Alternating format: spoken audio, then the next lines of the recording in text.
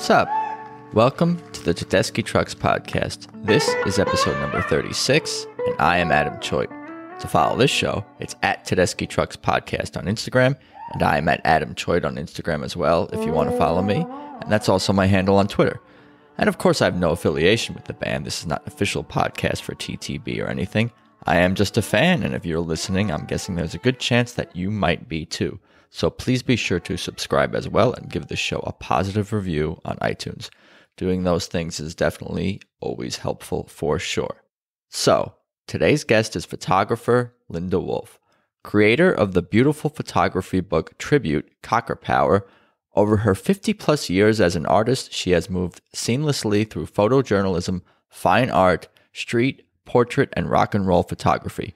Perhaps most notably to music fans, she was lucky enough to be on the Mad Dogs and Englishmen tour in 1970, shooting photos, then again at the Tedeschi Trucks Band reunion show in 2015 with Mad Dogs. And we cover it all and beyond, as Linda has a countless amount of great anecdotes and stories, including the time she snuck backstage and met Mick Jagger as a young teen. Let's just get started. Here's Linda Wolf. So it's good to see you today, Linda Wolf. Thank you for joining me on the Zoom. I appreciate it. Yeah, it's my pleasure. How are you holding up during this super fun 2020? It's been quite an experience. And I bet. Very happy that we're moving into a new year with a lot of good things happening. Yeah, it's good to stay positive and keep going. We can dive right into it. We can dive into your life and your kind of like your musical journey for the most part. Like I was reading kind of what you got into in like high school a little bit. But what about even before that? What are your kind of like even like earliest music memories, like from like elementary school age? What do you remember hearing around the house or those kinds of things? Well, my parents played a lot of Frank Sinatra and jazz, and my dad loved opera. And every Sunday he would put on the Metropolitan Opera from New York, and we would hear it blasting. My dad had speakers throughout the house and outside. So that was something that I was influenced by the passion of opera and of symphony. They loved classical music. But I listened to AM radio from a really young age. And I would listen to pop stations, for example. Especially around the age of 12, I started listening to like Peter, Paul, and Mary and Bob Dylan and 12, 13, 14, the Beatles, of course, the Rolling Stones. And then, young teen pop music was earlier than that. So, I mean, music's been part of my life. I play piano. My father played piano. I play piano still. And I remember going to see I think it was the Four Tops at a high school gym. And that really blew my mind. I used to love their song Up on the Roof. And Dick and Dee Dee, I remember really, like I was even into Dick and Dee Dee, The Mountains High, The Valleys Low, etc. During the period where pop beads were in style. Pop beads are these beads that girls, and mostly girls, I would imagine, used to collect and make these long necklaces, and round and round and round they'd go. But music has been my solace and my escape mechanism for as long as I can remember. I'm just sorry I didn't listen to my mother and practice the piano more, because I ended up being close to becoming the keyboard player for the first all-girl rock band, but I didn't play well enough. So wow. Instead I became the documentary photographer for Fanny, and we all lived together. But had I practiced more, I probably would have had a completely different life, and we wouldn't be talking about my photography. It sounds like you were pretty damn good at piano though, and you got like pretty far with it. When did you kind of like start and you kind of had like formal training lessons and all that kind of stuff? When I was very young, my mother started me, but I mean, I don't think that I was younger than 8. Yeah. Yeah, probably 8 years old. And um, before the Cocker tour, before the Mad Dogs and Englishmen tour, I was actually studying jazz piano. But it's sad to say, but this is true. Um, I was one of the youngest members of the Cocker tour, and I did every drug that was offered to me. And I literally forgot, or I don't know what I did, but I forgot how to play a lot of piano. Really? That can happen? It did. And so I had to relearn a lot of what I knew. No, I went wild on the Mad Dogs and Englishmen tour in ways that I'm not exactly sure were the healthiest, but I was probably one of the least experimenting of all of the people on the tour. Because everybody else was so much older, they had already done a lot of this stuff and were doing more of it than I ever did. I gotcha. Wow. What about in terms of did you sing at all growing up? I would sing, but I never sang professionally or never imagined myself to sing. But I mean, I sang along in the car to everything. You never imagined yourself being like the singer type, but the piano thing you did kind of like think about. Yeah, I mean, I grew up at a time when mostly in the rock and roll world, my desire was to become somebody's quote unquote old lady. Somebody's old lady meant their real serious girlfriend. That was the term that was used.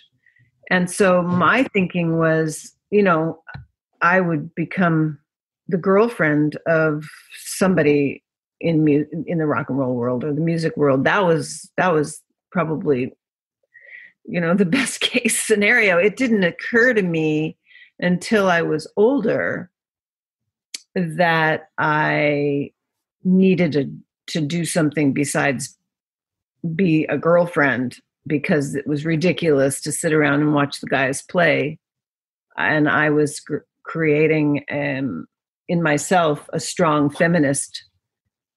So I was learning a lot. The 1960s was really a period of time of massive empowerment for girls and women, where we started to reject, at least in the Western cultural world that I grew up in, LA, we completely started to reject the cultural prescriptions for girls, including, we did a lot of bra burning. We started it was like the second wave of the women's movement was really happening when I was just growing up. And my mom was a feminist and my father was an ally. So, and I was their only child. Therefore, I was also a son in a lot of ways. So I had been a tomboy, so I really was prime to become my own person. Plus my father gave me a camera when I was young and encouraged that. And my mother gave me art lessons when I was young and encouraged that. And my mom was a teacher. So I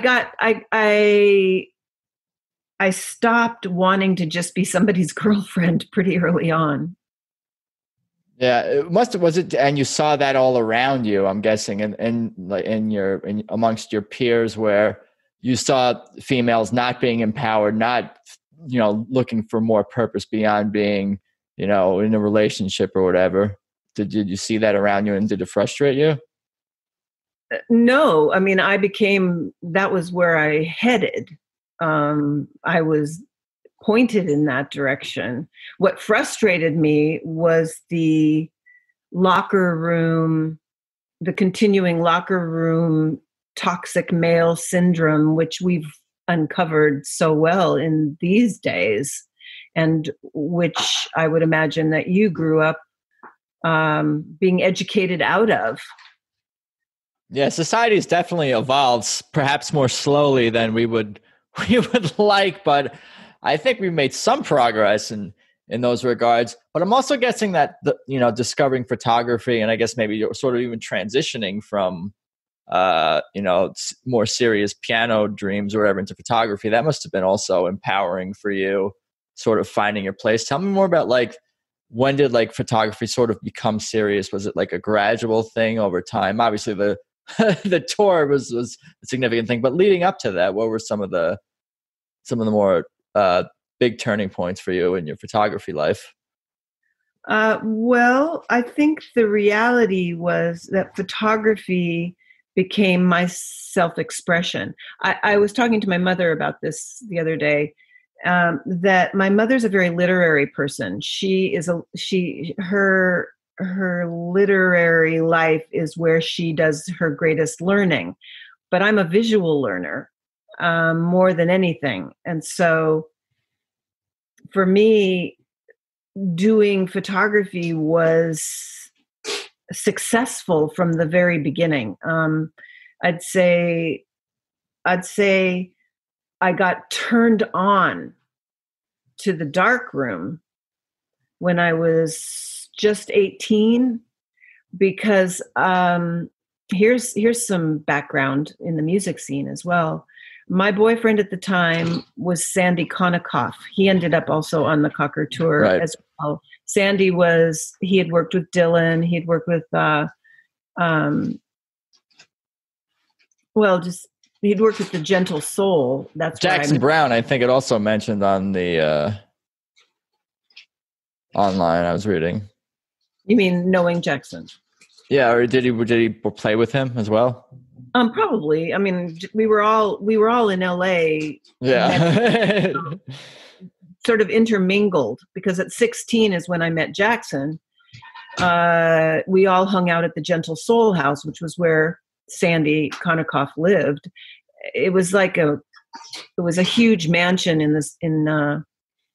across the street from the Chateau Marmont up on Laurel, on Marmont Lane in Hollywood. And I would go there on the weekends. I was still in high school, but I would drive there on the weekends to see my boyfriend. And that was before Sandy and I were together. My boyfriend Jay lived there. And but that's where I met Sandy. And then later, a couple of years later, Sandy was invited to Paxton Lodge. Oh, that's where he was recording with Jackson, at Paxton Lodge. He, Ned Doheny, Ralph Kemp, Kenny Jenkins. These are all really great musicians, and Elektra Records was sponsoring them up at Paxton Lodge. So Sandy invited me to come up there. I know 3 of us from the Cocker tour. So there was Pamela Poland, Sandy, myself, and Connie DiNardo, who took care of the kids on the Cocker tour. We were all on the Cocker tour together, and we knew each other from the time I was 16 through 18. So anyway, that's where that's where it's getting kind of convoluted, but that's all good. It's all interesting to hear all this. It was at Paxton Lodge. Paxton Lodge was in the Sierra Nevada mountain range. It was this huge lodge that was set up as a living and recording space for Jackson and for Spider John Kerner and Willie Murphy, who are 2 folk artists. Anyway, that's where Kenny Jenkins had a darkroom. And that's the first time I ever went into a darkroom and was blown away. And that was the moment at which my dad's cameras, his interest in cinematography. He was a cinematography major at USC, so he was constantly photographing me and giving me cameras and recording instruments and things. So it was at Paxton Lodge that everything came together for me, because all of the, the push from my dad at 10 into photography, his being a cinematography major, my mom being an artist, all of my inspiration from the music industry, it all congealed when I went into the darkroom at Paxton Lodge. Kenny Jenkins had put up a darkroom there, and it was where my mind was blown.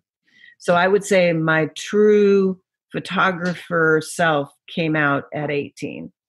That's awesome. Like, not everyone, I guess, experiences those feelings. And I've talked to other artists and people in entertainment who have those moments where it's like, this is what I'm meant to do. This is where I'm meant to be. Like those profound moments, and to recognize them must be like incredible. Like that feeling.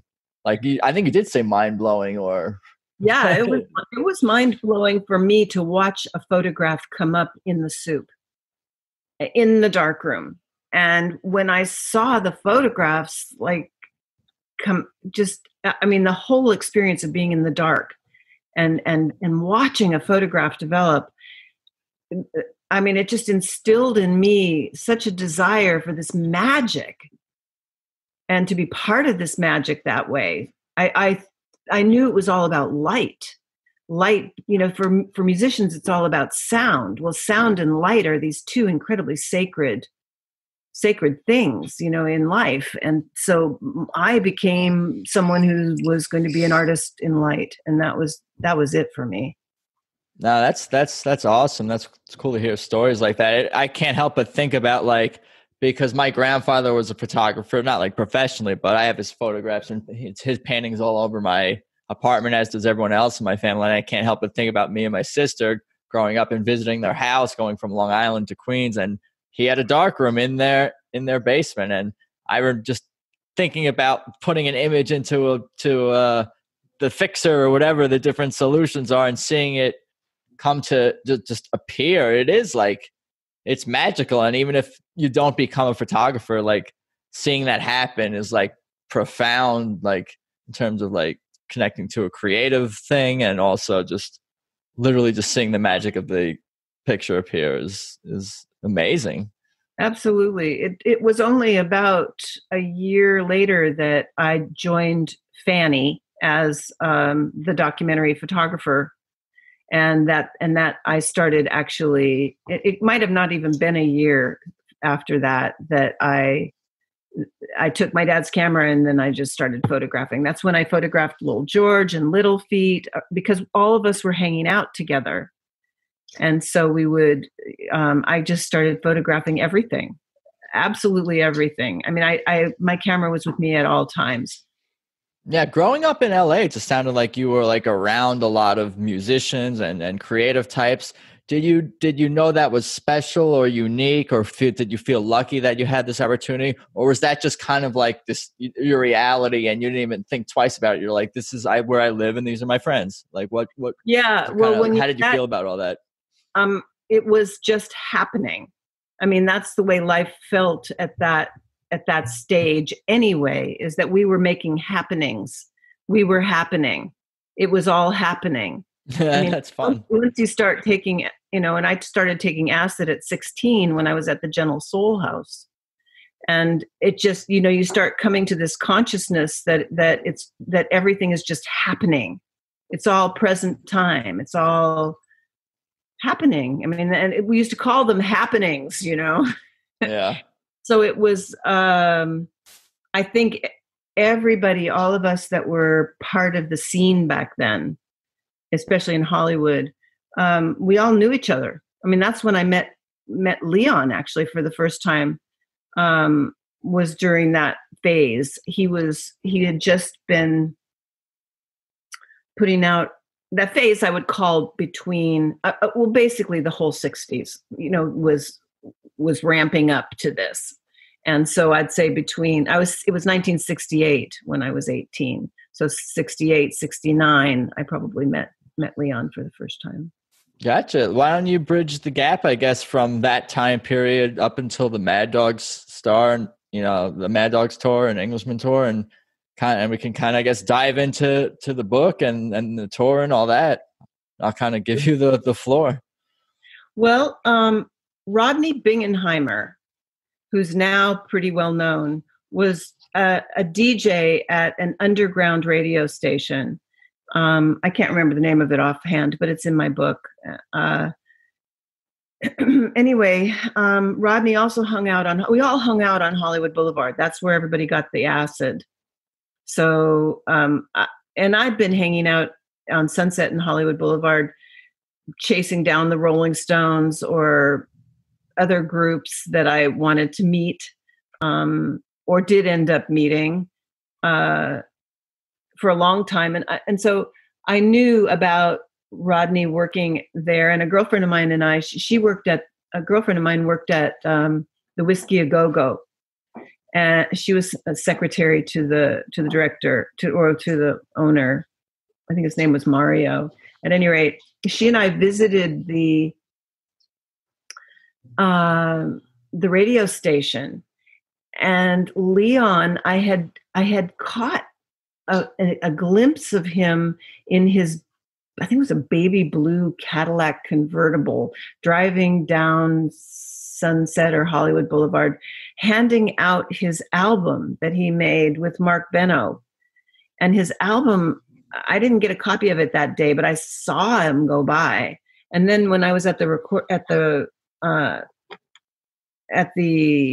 radio station, he showed up to give Rodney a copy of the album.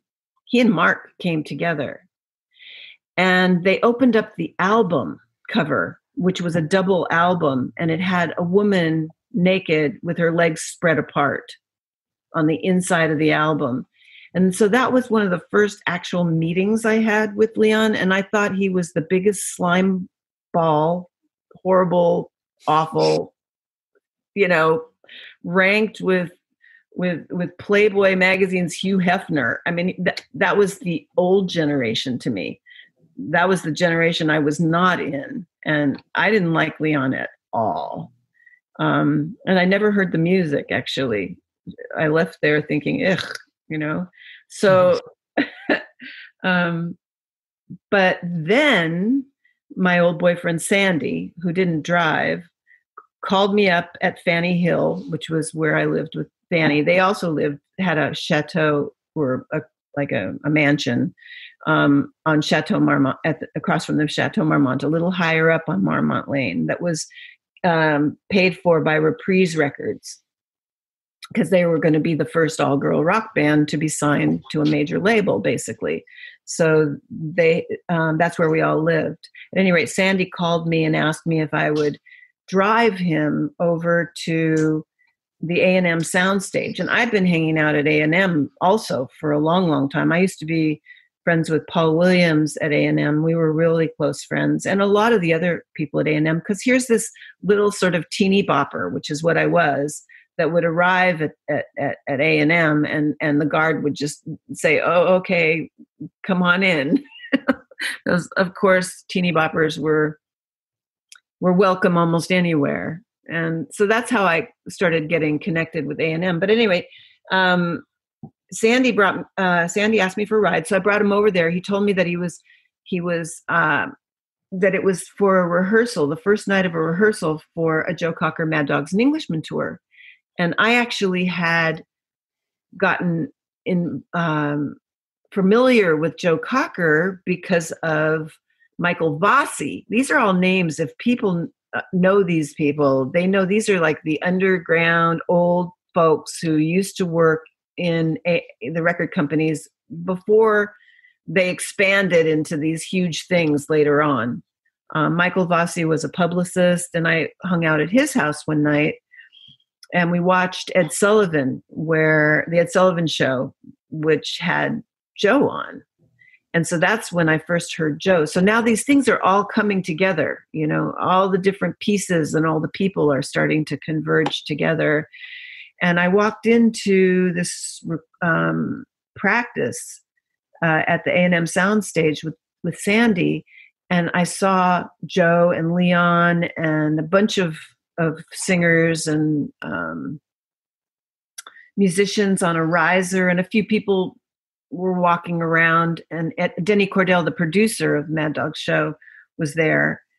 And the minute I walked in there, I said to myself, I have to be part of this. I've got to be part of this. So when I was introduced to Denny Cordell, the producer, I said, I want to go. And he said, well, what can you do? And I said, well, I can be the photographer. And he said, well, show me something. And there was some guy I'd never met before, didn't know who he was. He was just standing around. He looked at me and he said, I've got a dark room. And I looked over and saw Jim Gordon, who had gone to my high school, a drummer who was drumming with the band. And he had a camera around his neck. So I asked Jim, can I borrow your camera? Took photographs of the rehearsal. The guy took me over to his house. We developed the film. I don't know what time it was when I came back, and I showed Denny Cordell my proof sheets. They probably were still moist. And he looked at the proof sheets and he said, okay, you can go. And so I went home that night or the next morning or whenever. And I told I probably went to Leon's that night with everybody else, but I did go home eventually and told my parents, I'm going on tour with a rock and roll band. And I moved into Leon Russell's that night while I was probably already there. That's incredible. That's such an incredible story. I feel like when people tell me stories like that, it's not that I hear a lot of stories like that, but I can picture it like that's like a good scene in your biopic and like a movie. I could picture that scene of like, you don't know what you're getting into. And then you're like, wow, this is amazing. And then by the end of it, you're like, I got to be part of this. And then how do I tell my parents all this? How did that conversation go down about the tour? My mother was pretty frightened. She was already worried about me, but I said, I'm going to be the photographer. And we left 6 days later. So she didn't have much time to think about it. Right. A quick turnaround for that tour with the crazy business situation or whatever. Yeah. That's depicted in the book. But in terms of the book, Cocker Power, Tribute Cocker Power. Yeah. It's awesome. Like, I love this. And thank you so much for having your publisher send me a copy. That's, really appreciated. Like, this book is just, I don't know. I feel like I was on the tour. Like I was telling you before we started recording, I feel like I'm going to dream about these musicians and the music probably tonight. Like, just like it's a great layout, the structure, obviously the photos are beautiful, and that goes without saying. I'll just ask you some random questions so we can kind of go through the chronology of the tour or talk about whatever highlights you want. But I noticed that there were like not a lot of page numbers, just sporadic page numbers. Mm-hmm. Is that something that you did on purpose? Because this is just my theory. I'm curious if this is correct. Like, because it makes it seem like it's almost like more of a memory in a sense without the page numbers. As you're penning through it, it's not as important to like have every detail in order. It's like you're just thumbing through a memory and through history. Or am I overthinking that? Well, I don't really know because I hadn't thought of that ever, but it's a beautiful thought. I like the thought.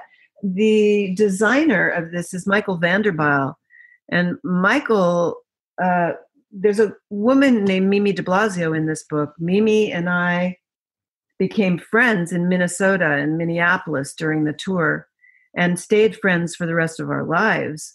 And she's a muse. She was Dave Mason's girlfriend.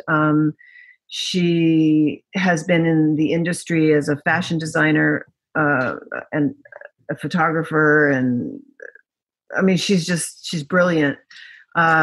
She lives in Napa Valley. And Michael Vanderbilt is one of the greatest designers in the world and happens to be friends with Mimi. So when I decided, I was offered the opportunity to make this book by a patron of my photography. And when I called her and said, who do you know that I should hire as a designer? She said, well, the only one would be Michael Vanderbilt. And so she connected me with him, and he agreed to take on the project, loved the project, and took on the project at a much lower rate than he normally would. Yeah, I'm looking down to my left at the book. That's what I'm looking at periodically. It's different pictures. Yeah, I mean, you don't even really think, or at least I didn't think too deeply about like all the structure of the book too much, and all the choices that went into it. Like, what pictures are huge, what pictures are small, how much text, where to put the text, which text to use. Like, these are all editorial decisions and then decisions and creative choices that people are making, and they were all good ones. Like, this is super impressive for sure. It's funny you talked about that woman, I forget her name, but like with Dave Mason's girlfriend. Was she one of the girls who was kind of around, who was carrying a fake camera? I remember reading at the show, so no one bothers them. They look like they're official even if they're not actual photographers. Let's get clear about that, because the other photographer on the tour was Andy Nathanson. She was Andy Cohen at the time. Andy Nathanson is a professional photographer. Right. She has her own book out. She never had a fake camera, except for one night she was holding the fake movie camera. And I caught a photograph of her then and just wanted to tell the story that Leon had given out that camera to the girls to pretend, and he'd given out fake cameras in order to smart go around and make us look like we were all famous. But of course, Andy just had that for one split second in her hands, and I told that story. But she has fabulous pictures from that tour as well. Yeah, she wasn't on the tour the entire tour as I was, but because she was doing a movie with some pretty outrageous people herself. Like, I think Graham Parsons and some other folks. She was doing a movie out in the desert. So she came and went, but I stayed on the tour the whole time.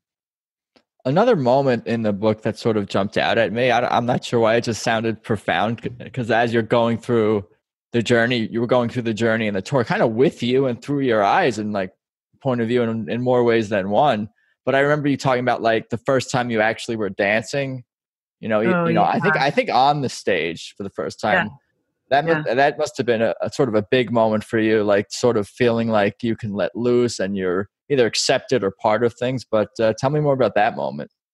Well, yeah. I mean, from the get-go, Leon had told me, you can dance, Linda, if you want to. You don't have to just take pictures. You can get out on that stage, because every one of us, all 45 of us, sometimes 50 of us, sometimes more, were on stage with the band.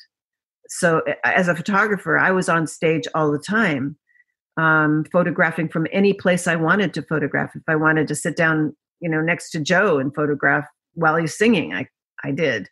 There were no prohibitions about all of us on stage. When you look at the movie, the original movie, you see Miss Emily dancing all over the stage. I was a little shy, so I didn't sing with the choir, but I could have. I did with the Tedeschi Trucks Band, sing with the choir for the tribute concert. But so when Leon had told me that I could dance, I had these memories of Leon as being kind of part of Hugh Hefner's era people. And of course, there were the go-go dancers in that era, a little older than me. And I always thought the go-go dancers looked completely cheap in their cages. That it just wasn't, it was like pre-LSD. It was all alcohol. And I thought, dance? I would never do that. It's a cheap thing to do if I just would dance, because the first thing I thought of was go-go dancing. But I'd been part of love-ins and be-ins, and I was pretty free dancing in a whole different way. And when I realized that pretty soon on in the Cocker Tour that I could dance my way, I could do anything I wanted to do. That was absolutely freeing for me. I let go of a lot of inhibitions and just changed dramatically. It was an apocalyptic moment for me. It was a transitional moment for me, probably one of the biggest ones in my life, to find that sense of freedom and to find it in front of an audience, that was pretty wild. Yeah, it sounds like another one of those profound moments, like being in the dark room for the first time and then expressing yourself on stage like that with all these like super talented, legendary musicians. I mean, did you know at the time? I mean, it sounds like you did even in the rehearsal that it was something huge and something special to be a part of. But what about even on the tour? Did those feelings even amplify a bit more? Like, holy shit, this is something that's, going to go down in history? Did you have those feelings, or where were you at? Well, living in the moment. You got to remember that nobody was really that famous except for Joe. Joe was the only really famous person on that tour at the time. Leon hadn't become famous yet, nor had anyone else. Jim Keltner, he had made a record with, Leon had produced records and everything, but not famous. So we were just a kind of ragtag group of amazingly, free people expressing the height of the 60s freedom on stage with a dog, 3 kids on stage too, and all the people on stage. We were a circus, it was, and no, I didn't imagine that it would be 2020 and I would be sitting here talking with you or have done this book. No, I never imagined it. I knew I was involved in something absolutely stellar and hot and special. I felt it because we were in front of an audience all the time and people were just crazy. They were crazy. They didn't sit very often. In some cities they sat, but in lots of places they were standing. Their mouths were drawn. They were blown away by what was happening on the stage. And there were times when Leon would ask to have the house lights up, so everybody felt part of this whole thing. Leon was brilliant in that way. He knew how to weave everyone together and make it be something that everyone felt part of and belonged. Like I always felt it didn't matter if it was Connie who was taking care of the kids or me or the stage, like the roadies or anyone. We were all part of this experience. We were all making this experience. The ladies, the girlfriends, the kids, everybody. And you capture everything that you just talked about in the book and with the photographs. It's like it's amazing to hear you describe these experiences and think about all the images that I looked at over the past few days. And you talk of it being, a freeing thing for you and so many people involved with the tour. But it's even beyond being freeing, I feel like, in terms of you capturing just people either dancing or smoking weed or whatever the case may be. Like you just capture a whole range of people's emotions and feelings, like all of it, the tired, people being tired on the road, or the pure joy and everything in between. And that's all captured with the photographs. It's like amazing to I would almost want to like go through each page and think about like what is each, photograph conveying something, because you feel the person's feelings, like you feel what they're feeling, I think, a little bit as you look at the images. Thank you. Well, that's what's important to me. That's what I want. I mean, to exactly what you said is what I intend and have intended in all my photography career, is the feeling.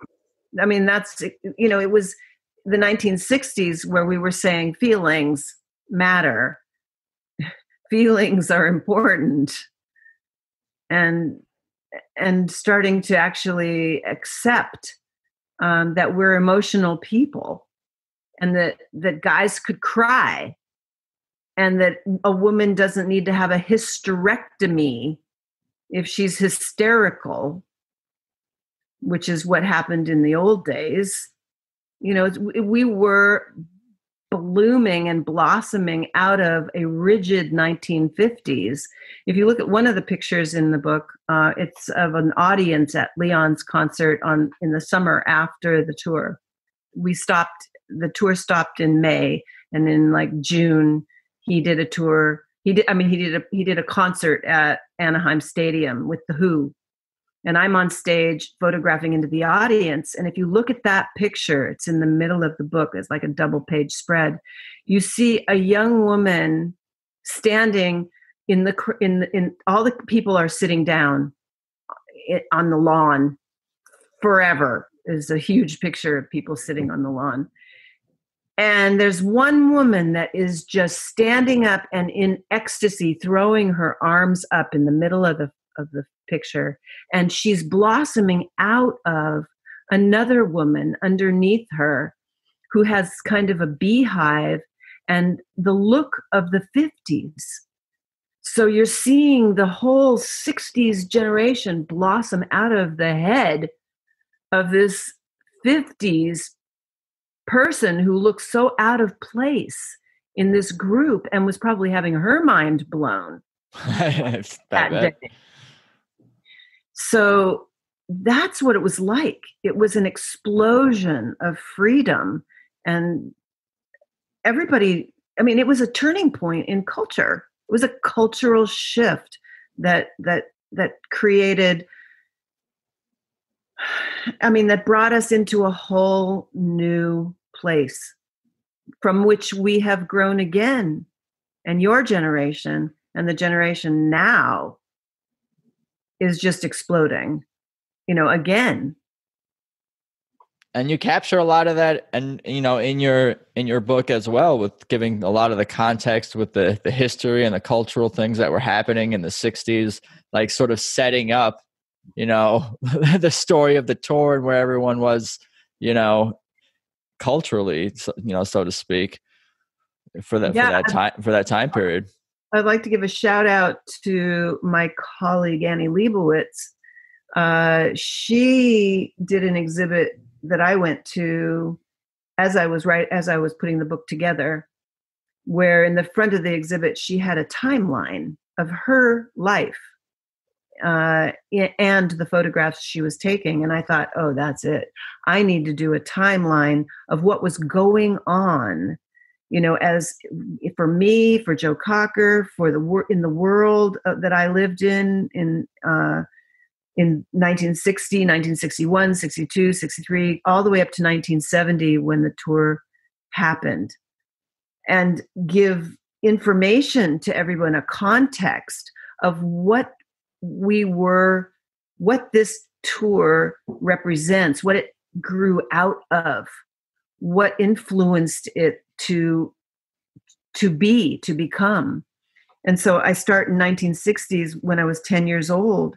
And I go into like in 61 when John F. Kennedy was elected and the Congress on Racial Equality organized the Freedom Rides and Khrushchev built the Berlin Wall, and I buy my first RPM and, go through like to 65 and 63, 64, 65 when Congress passed the 65 Voting Rights Act and the U.S. military increased its forces in South Vietnam and the Watts riots erupted. So people can actually get the context of where my life, how I grew through the world affairs, where Leon was, where Joe was, who I met along the way, like in 66 when I picked up Neil Young hitchhiking, or when I picked up Jim Morrison hitchhiking, and he invited me to a recording session when I was 16.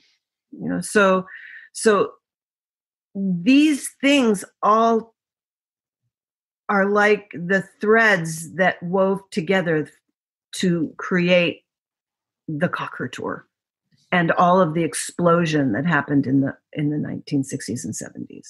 All of these actions, all of these historical experiences. And that's why I felt so compelled with this book, is not just to show a rock and roll tour, but to educate people as to how come this happened. Where did this stem from? Yeah, that's cool. That's a great way of approaching it for sure. And back to you talking about like the talent of Leon and his leadership abilities and all this. I remember this one photo. I was looking for the page, but I think it was him either on the bus or a train or in a hotel or plane or a hotel or something like that. And I think everyone around him was sleeping and he was like awake and he looked almost like right at the camera. I don't know if you recall that one off the top of your head, but that was just, I really like that photograph because it really felt like he was sort of like one step ahead of everyone in a sense. And he was like, are we really doing this? But like, he was almost like having a sense of humor about like how crazy everything was and a little bit of like a wink and a smile almost at you. Not a literal wink and a smile, but it was almost like a quiet moment just between you two in a sense. Mm-hmm. Yeah. Well, he was a Hawkeye on stage. Leon was the conductor. And when you take that word into consideration, conducting, he conducted the energy. He conducted the music. He conducted basically the feeling of what was happening around on stage. Not Joe. He didn't conduct Joe. Joe was his own entity, and he and Joe were the two poles, the two forces that came together to make it all spark. So we were in San Francisco, and I had dropped way too much acid that night, and I was on stage photographing, and I was starting to black out. I was starting to fall backwards, and we were at the Fillmore West, and Leon took one look at me, and his eyes just went like beams into my eyes, and he grabbed me with his eyes and pulled me back up so that I woke up, to myself. And I remembered the feeling completely that all of a sudden the music just got slower and slower and slower, and I started to fall backwards. And then he grabbed me with his energy, and then I started then the room came back together and the music started to come in, and it started to be at its appropriate rate. And then I was back there again. I'll never forget that. That's wild. I believe that too. There's things that go on that are beyond like things that we understand that I'm not even going to begin to try to comprehend like on a deeper level, where like that's just crazy. But like, I believe it that he could do something like that. Happens, believe me, because I was there. Yeah, for sure. I feel like we should probably talk about the reunion tour a little bit too, because I don't want to keep you here all night. We both got to eat dinner at some point. But is there anything else about the Mad Dogs and Englishmen? There's so many directions we could go and talking about meeting Mick Jagger and Jim Morrison and all these people. I'll have to have you back on at some point to maybe dive down other tangents and rabbit holes. But what do you think? Should we move on to Susan and Derek or anything else that you'd like to cover here? Well, I mean, the meeting of Mick Jagger was that was, I think that was probably the experience that allowed me to know that I could probably manifest a lot if I thought about it hard enough, and I did all that I needed to do to make things happen. Yeah, just the fact you ended up in that room must be a sign. 14. I was 14 years old, or maybe 13. I can't even remember. And I'd won these tickets. He was my idol. It was Mick Jagger all the way. There wasn't an inch of space in my room that wasn't a photograph of the Beatles or the Rolling Stones, but a lot of them were Mick Jagger. So I won these tickets to the Tammy show, the Teenage Music International Awards or something like that, at the Santa Monica Civic Auditorium. And I went with my girlfriend Trina. My parents dropped me off. They were going out to dinner, and they said they'd come back and pick us up late. It was being filmed. So it was a concert with the Beach Boys, Jan and Dean. Actually,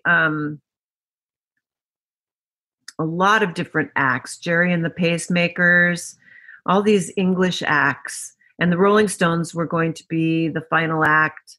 And James Brown was coming on before them, which later I heard Mick did not like at all. He wanted James Brown on after the Rolling Stones, but they were the big thing. So there my girlfriend and I were, and it was my intention to meet Mick Jagger. It was the most important thing in the world to me. So I saw these girls in the audience, and they had these badges on that said Tammy on them. So they were Tammy badges. And I said, take my purse, take her purse. We will bring your badges back if you just let me borrow them for a little while. I don't know where I got the thought or even how it manifested, but it was like, it just came out of this intention that I was going to meet Mick Jagger. That's all there is to it. So we put the badges on ourselves, and I turned to Trina and I said, as we were walking to the backstage entrance, and at that point there was only one guard at the backstage entrance and all these girls around the guard. And I just said, we had no purses. So that looked good, right? It looked like we just were there. I said, don't just act like you work here. And I said, excuse me. And the ocean parted, the girls parted, and the guy that was the police officer or whatever who was guarding backstage, he took one look at the badges and he moved aside. And so we just walked backstage. And I remember she went on, and my mind was blown, of course. And I stood there backstage and I was like, oh my God, please make me meet Mick Jagger. And I heard this guy, I heard this laugh behind me. I mean, very close behind me. And I turned around, and it was Mick leaning against a wall, not 3 feet from me. And I turned around and I just was like, oh my God, it's you. It's really you. I mean, just like, a kid would. Yeah. And I fell against his chest. I literally looked up at him, and I was like, oh my God. And then I don't know what happened for, I don't know, however long I was there.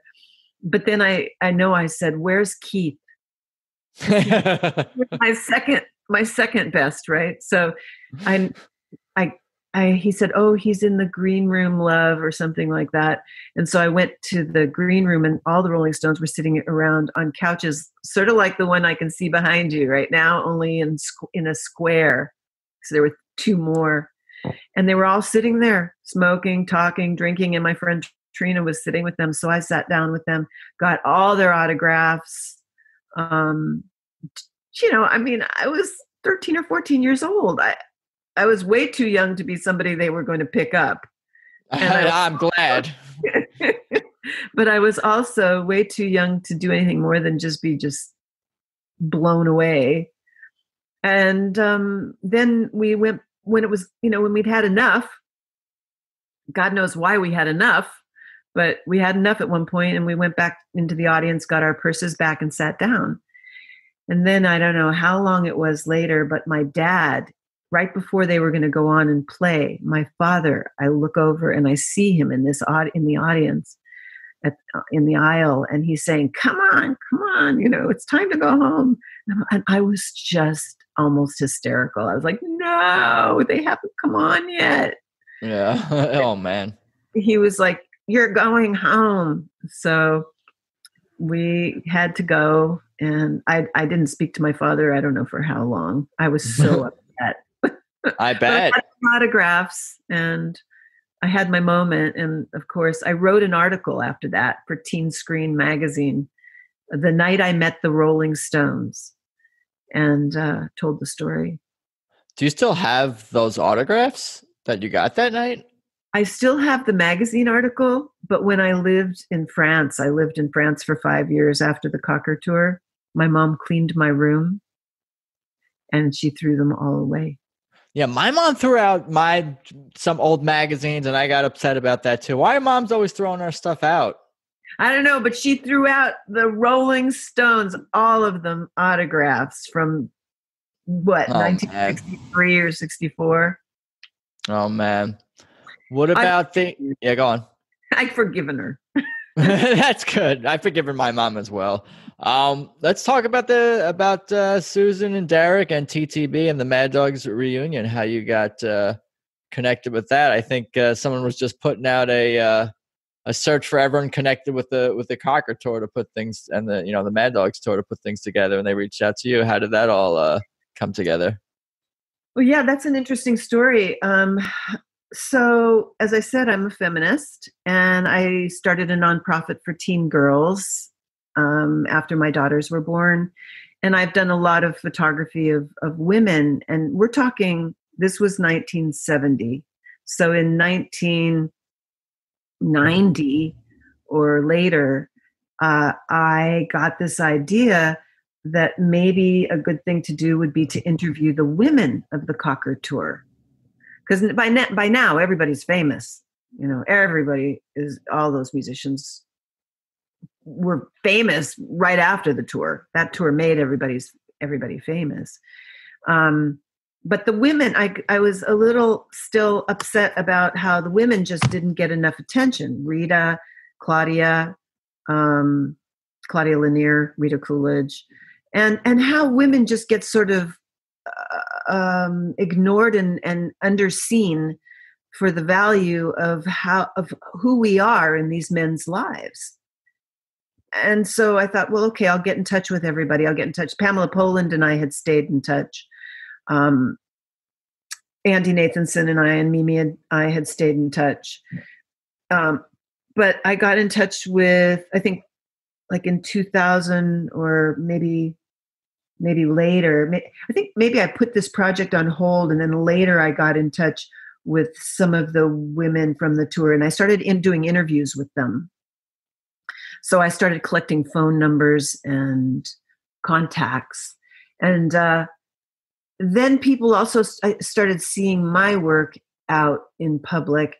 And Rita Coolidge's manager got in touch with me probably 2014 because they wanted to use some photos in a book that Rita was doing, an autobiography.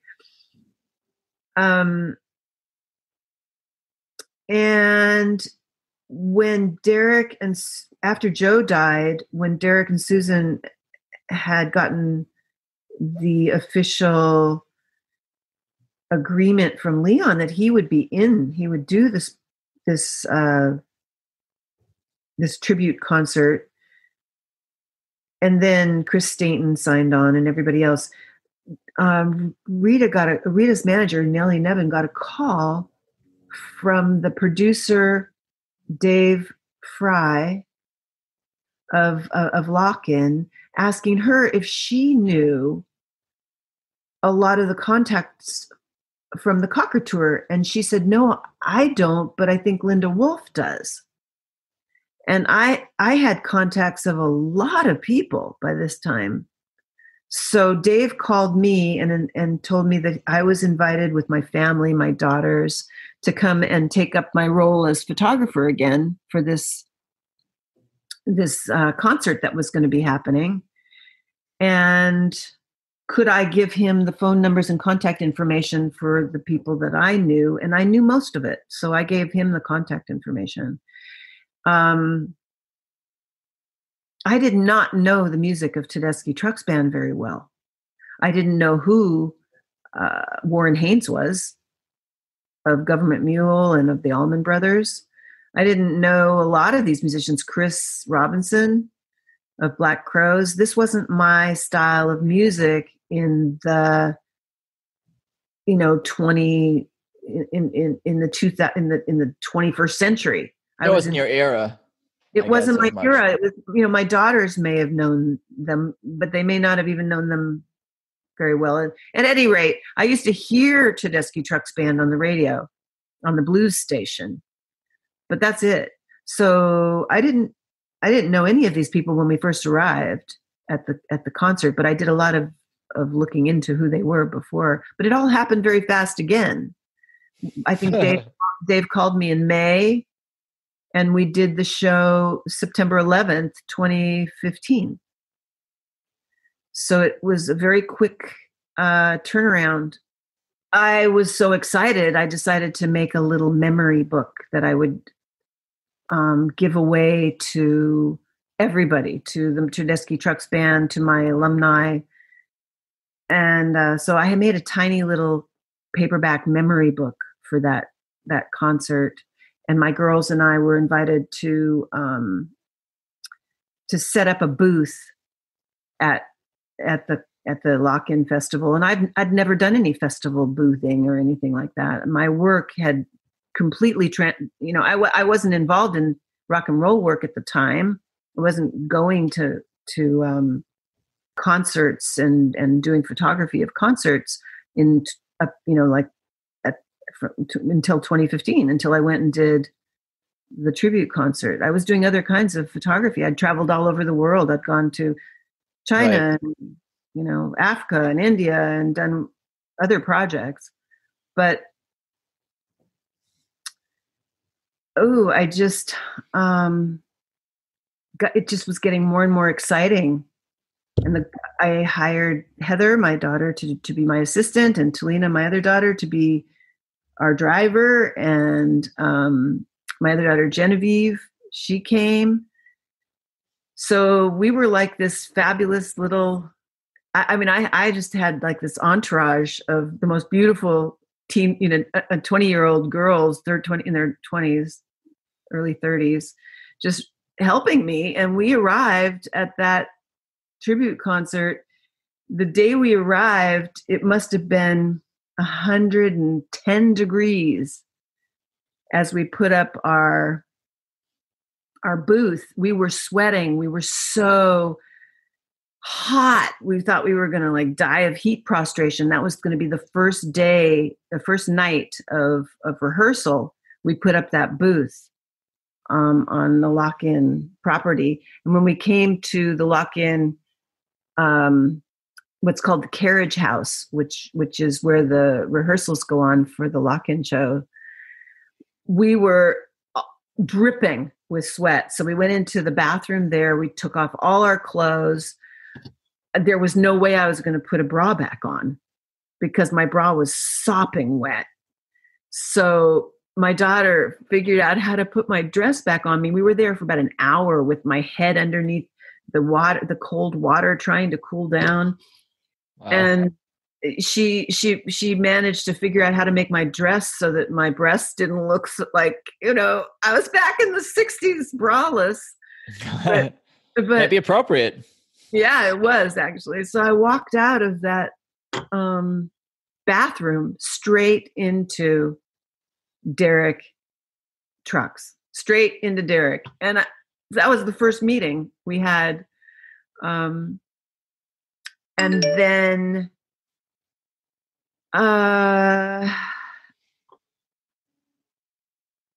from there, everybody from Tedeschi Trucks Band came in off the bus, through the hallway and all the alumni.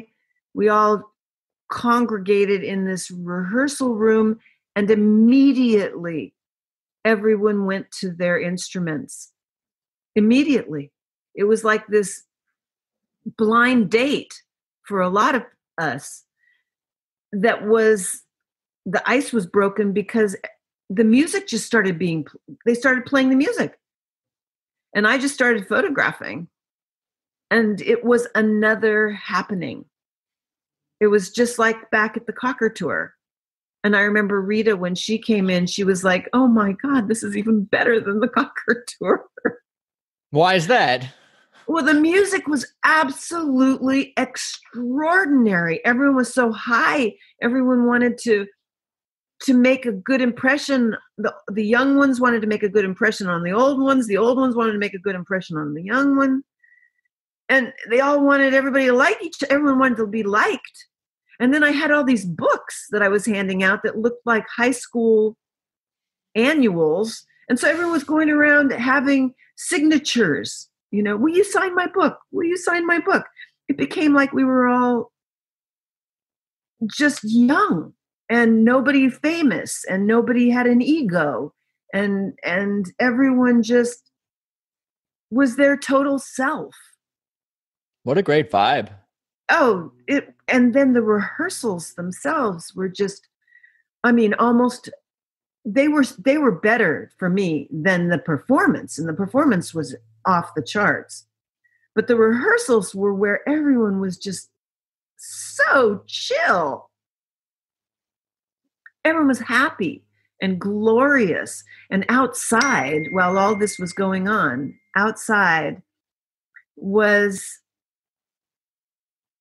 one of the worst freak storms that blew through, that rented this enormous backdrop in two of, we didn't know any of this was going on, by the way. It was like another apocalypse. The trees were uprooted. There was more rain than they had to shut down. The producers had to shut down the first day of the festival because nobody could go into the festival grounds. They had to rebuild. The lights came down. I think I heard that one of the outhouses one of the tents had flown up into the air and hadn't come down till the next day or something like that. Yeah, porta potties were tilting over, I think you wrote. The porta potties were tilting over.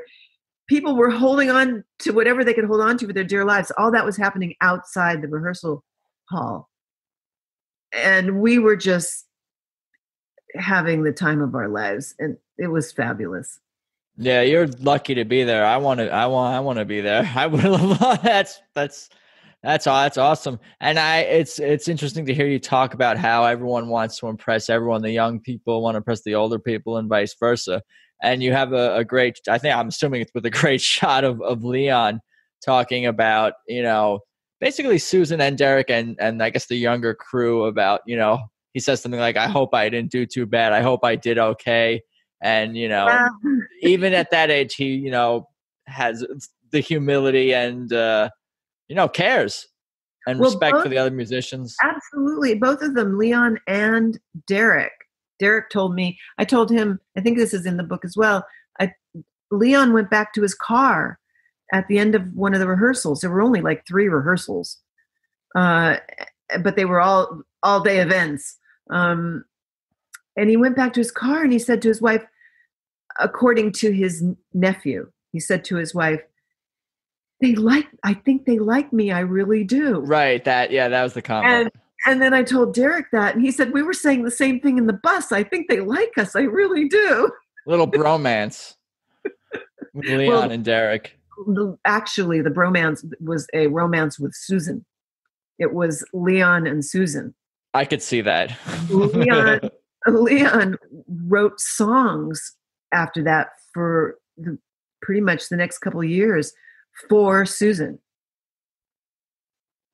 Yeah, and that's they have a whole history, and you could see, when she plays a song for you, and has played it with Kofi and for Kofi, and thinking about Leon too. I'm sure she's thinking about, that's just the depth and meaning for Leon, and his music and Kofi and all these things coming together. It's just a lot of emotions must be rushing to the forefront of her mind when that happens. And also I think about in the book when Leon talks about how he kind of doesn't need to be the band leader this time and is happy to pass that on to Derek. And again, I'm thinking about that image you have of Leon on the bus looking a little bit like, what the hell am I doing here? That quiet moment with you.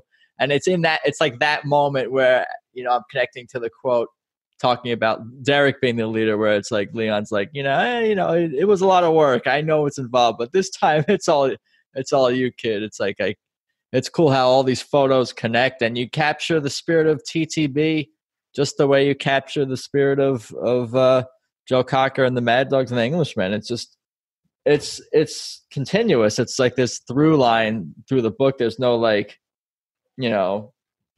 break and how much emotion is and individuality is captured throughout it. There's just so many amazing pictures and stories talking about Alicia's family connection to her dad with the Mad Dogs and Englishmen, quotes from Susan talking about her purpose for how much she loves music. And I remember, Warren was talking about how I guess everyone did like a circle and huddled up before the shows. I thought that was interesting. And that's something I might think about more doing for certain projects and team building things, just so everyone could see each other. I could definitely see the importance of that. And it made me think of sports, like a football team, how they huddle up before play, before the game, and sort of everyone sees each other and gets on the same page. Like there's something about that energy, and I think that stood out to me. Yeah, that was a really important moment for me. I took my empowered moment there before the show. Leon would put us all in a circle sometimes before shows, but he didn't want to do it. And so I said to my daughters, because the nonprofit I started is called Teen Talking Circles. And so it's all about creating circles. And so I said to Heather, Talina, I think I should lead a circle before we go on stage. And Heather's like, do it, Mom, do it. So I said, okay, everybody, let's get in a circle. I mean, it takes a lot of guts to be around people who are so empowered that they can play music the way that these folks play music and stand up behind their music and sing like that. It takes a lot of guts to do that, to be that out there. And being a photographer, I'm always behind the camera, so I'm not out there like that. I'm not a performer like that. So it was like, I didn't know if people were going to like it, if people were going to think I was weird and this was uncomfortable for them or whatever. But I just said, okay, everybody, let's get together in a circle before we go out there, and let's just like hold hands and everybody pass energy to each other. Close your eyes and feel the spirit starting at your lower chakra, come from your lower chakra. And I mean, I just went on like a kind of automatic pilot, with saying what everybody should be doing. And I'll never forget Tim and Falcon. They were like, I love this. And Derek was like, I love this. And I said, okay, now, just bring all our energy together and now let it out to that audience before we go on stage. And then everybody go out there and just give it away. I couldn't believe that I actually did it and that it was successful, but it did. And then when Warren, it's important to say something about Warren too, because when I was researching who people were, going to that concert, I wanted to know, well, who's Warren Haynes? So I looked him up and I read some interviews with him, and I found out that he'd been brought up with his father, that he hadn't been brought up with a mom. His mom left the family, and he knew his mom and was kind of close with her, but she didn't bring him up. And I thought, wow, he would be a perfect interview for Teen Talking Circles, because I've interviewed Noam Chomsky and all kinds of incredible people about their teen years. And I thought, well, maybe Warren Haynes would be somebody that would be an interesting interview. And so not only, you can actually look him up. If you look up Teen Talking Circles, Warren Haynes, there's 2 video interviews that we did with Warren about his teen years and how he got into music. And they're really sweet. And so for him to make that comment that goes along with that photo that came from it's a clip from Jesse Louder from the movie that he gave me to use in the book. You'll see that what Warren says about that circle. And it made me feel so good. It really did. Because the last thing I wanted to do was to I don't know, do something foolish, to make a fool. Right. No, it takes courage to have courage, especially amongst, even though everyone's nice and down to earth and doesn't have big egos. Like, it takes a lot of, courage and guts to do what you did. And that's cool. That's going to be another good scene in your biopic in the movie about your life. That'll be a good scene. Oh my God, a biopic, hey? I think I think my biopic would be very interesting. My my dentist, who's been my dentist for decades, but she was doing my filling the other day. She looked down at me with her, and she looked down at me and she goes, "Linda, you've had quite a life." Because I gave her a copy of the book too. So she knows what it was hilarious to be sort of in a dental chair, having my dentist look at me and say, "You've had quite a life." For sure. It's a full life. The hardest part of of putting together your biopic would be kind of like focusing on it, on which part of it, because it's so many. Like we didn't even delve into all of your photography besides the rock and roll stuff. There's not enough time, but just wanted to comment about a couple of more photos in the book in the TTB part. There's that photo with Kofi and Derek with their eyes both closed, just totally in the moment. That's everything. It's just wonderful. It's just great. Like, I don't know, like it's special. Like that's a special picture. Thank you so much. I appreciate that. Well, of all the people in TTB, I was the closest to Kofi for the whole time from the time we met in rehearsal to the time he died. He actually, we spoke from the hospital before he had his operation that he did not, that he died after that. And we were really dear with each other. I loved him dearly and was very appreciative of our relationship. It was a relationship where we could talk about everything. He would call me sometimes late at night, and I would stay up later at night, and we would talk about racism, and we would talk about music, and we would talk about love and life and people and family stuff. And so for me, that particular photograph of Derek and Kofi was the night where in 2016, my daughters and I went on the road with TTB. So this was a year later. Right, the West Coast tour, you went on with them as well. Yeah. And Bobby Tees is so dear, so sweet. Everybody knows who he is. There was a stack of speakers on stage, and he let me get up on top of the speaker stack. So I had the music where I took that picture from was up there. I was laying down. So my stomach, my body was laying across the top of this stack of speakers with the pulsating music going through my bones. I mean, it was just amazing to be in that close to the music. And I was directly across from Kofi, and we looked at each other across the stage. And I just felt so much love and friendship from him and so much pride, because he used to say to me things like, "Linda, you're not getting nearly the attention you should get for your photography." And I used to really feel very grateful that he appreciated my photography the way that he did.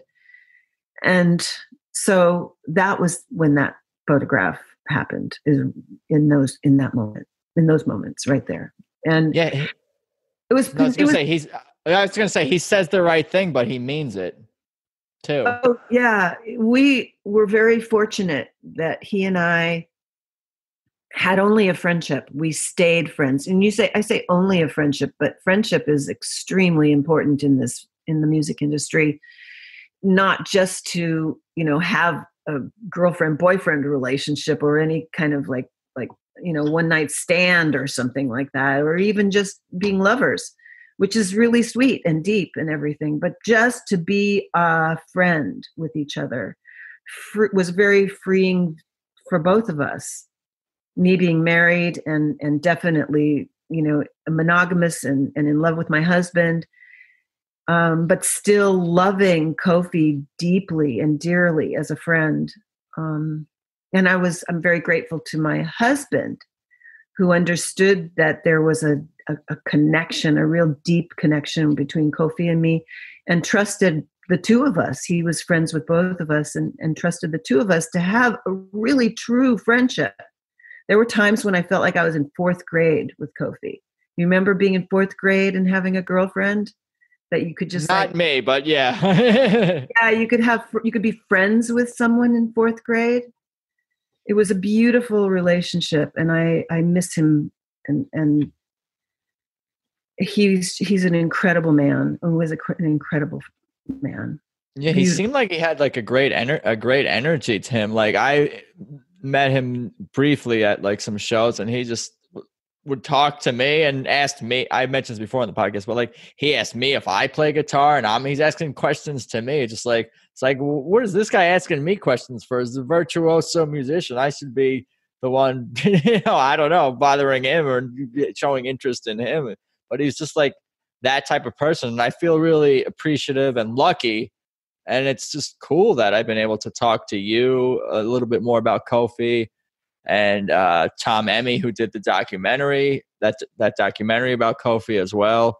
Like just to be, talk to people who've been somewhat close to him is something that I appreciate, and that's cool for me. I feel lucky. Oh, well, I agree, and I just want to say, every single member of Tedeschi Trucks Band is, to me, a beloved, a dear, dear human being. These folks are unlike almost anyone I've ever known in the music industry. They are soulful, real, deep, rich, authentic people who care.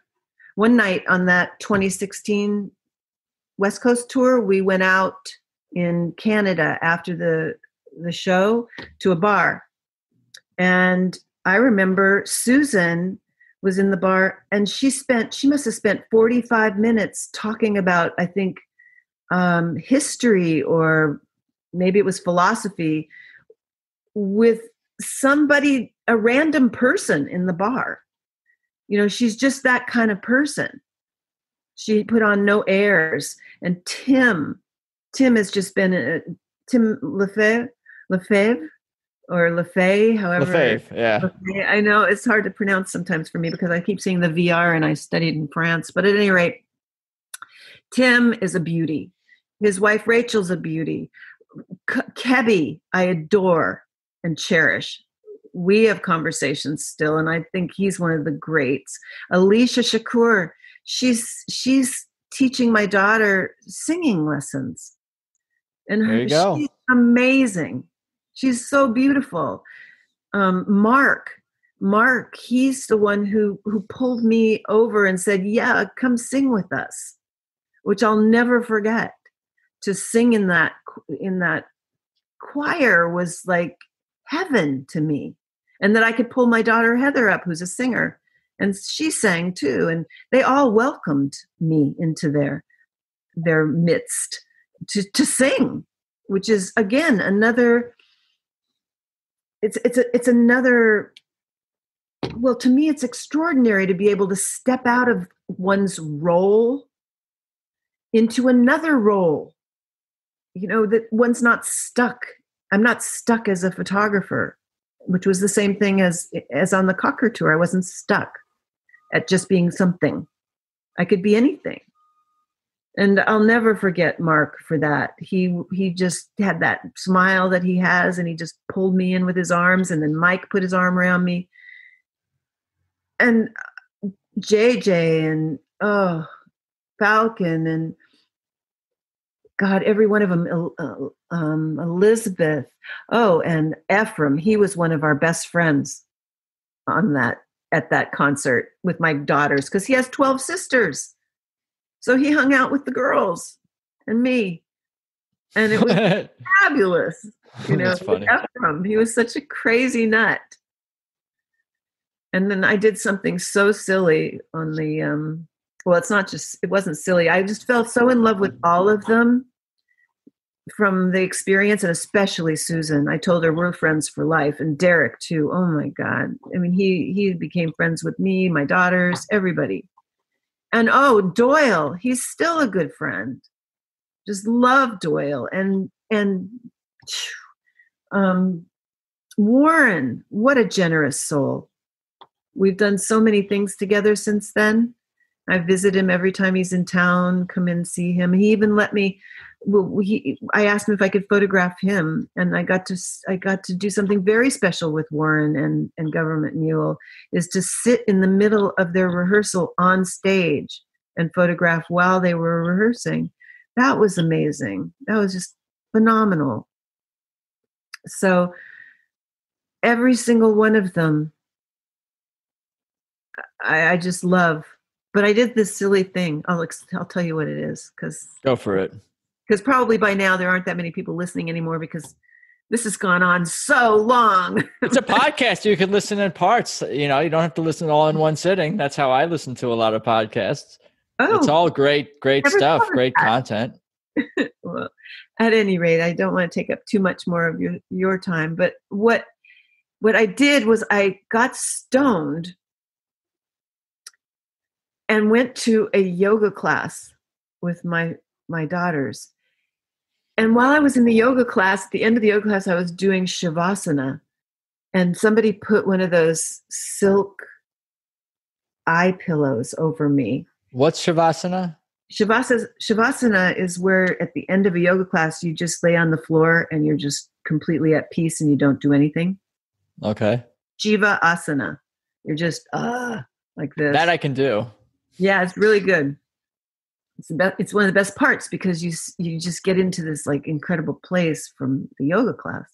Anyway, but I was still a little stoned, and I got this idea. It was right before we were going on the 2016 West Coast tour that everybody needed one of these eye pillows. What? They had to have an eye pillow.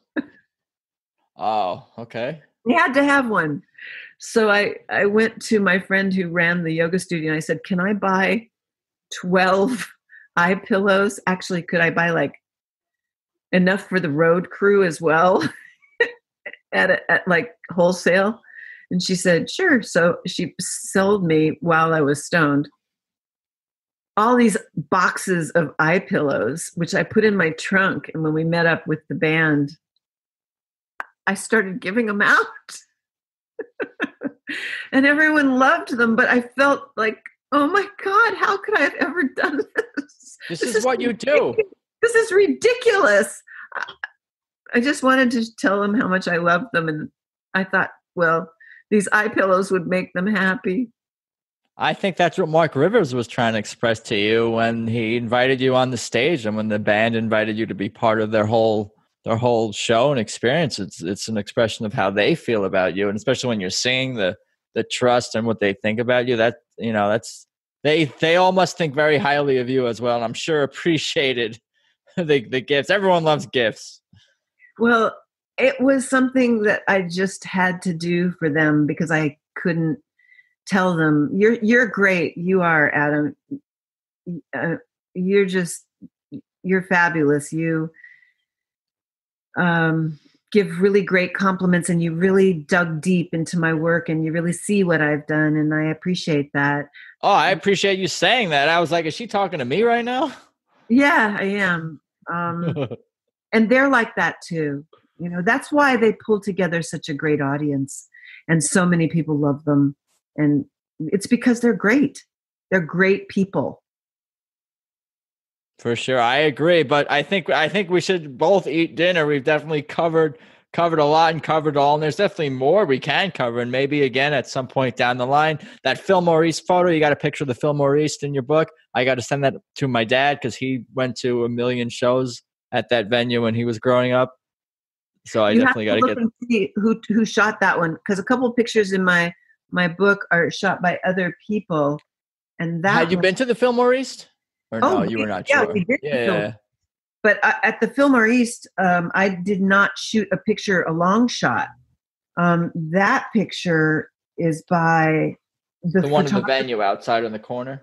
Yeah, that's the one The woman who shot that picture is Amelie Rothschild. I see her.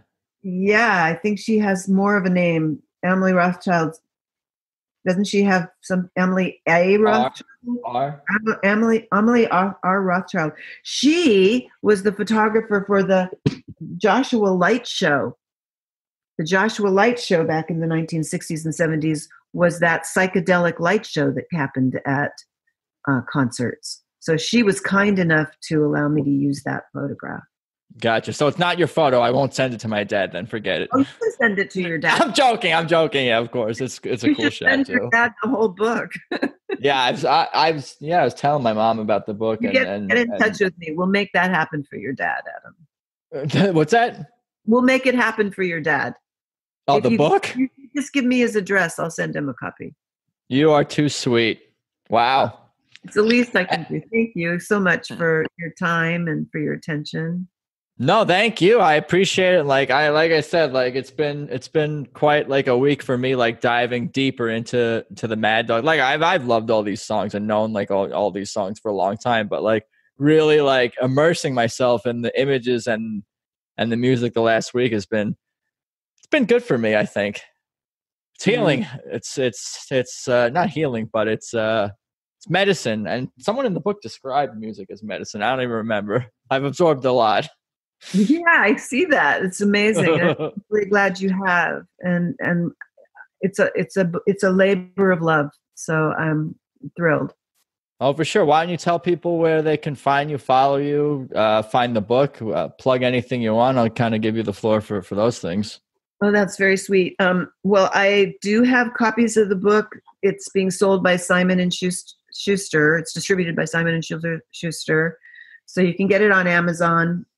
But if you want an autographed copy, and you should get it at your local bookstore too. If you really want to we need to support our local bookstores through COVID. You can just order it and I'm sure they'll find a way to get it to you. But if you want an autographed copy and I stick a special photograph that I print in the book for you, you can get in touch with me at cockerpowerbook.com, or you can go to my website, lindawolf.net, and get it as well. cockerpowerbook.com. And if you go to cockerpowerbook.com/spectacular, you will see a archived live stream with the musicians from both the alumni and TTB who did a live stream about the event. Good stuff all around. Where can people find you, follow you, if you wanted to share any of your stuff? lindawolf.net. My Facebook page is Linda Wolf or Linda Wolf Photography, and my Instagram is, I think, Mama Linda Wolf. Sounds good. They'll find you. It's easy to I think recognize which Linda Wolf is you. But again, I appreciate the time. Let's go relax. Let's go eat, and not together, but in our individual houses, in our homes. But we'll talk soon again. Yeah. Thank you again, Adam. Oh, you got it. Take care. Have a good night. You too. Bye-bye. So there you go. My conversation with Linda Wolf. Wow, what a life she has had and is still having. Linda's dentist was right on the money with those comments. But for real, I again thank Linda for her time and for sharing her stories. It all means a lot to me. Her stories, the photographs, TTB, Joe Cocker, Leon Russell, and of course all the music. But anyway, for now, hope everyone is hanging in there out there during the super fun and wonderful 2020. Please check out Tedeschi Trucks Podcast on Instagram. That's at Tedeschi Trucks Podcast. And of course, remember to tap subscribe or follow on iTunes, Spotify, or via whichever way you listen to this episode. And again, positive reviews on iTunes are greatly appreciated. And if you give me a positive review, I'll definitely give you a shout out on social media somewhere for sure. And I also have another podcast called People We Love. And what I do with that one is interview people from all walks of life, most often comedians and other artists and creative types about their lives and careers. It's casual conversation, but I also ask everyone to highlight someone or people who inspire them, influence them, or supported them. It's a lot of fun. It's called People We Love Podcast. Please be sure to check that out. It's available everywhere. And I'm on Instagram and Twitter at Adam Choit. And I think that's about all I got for today.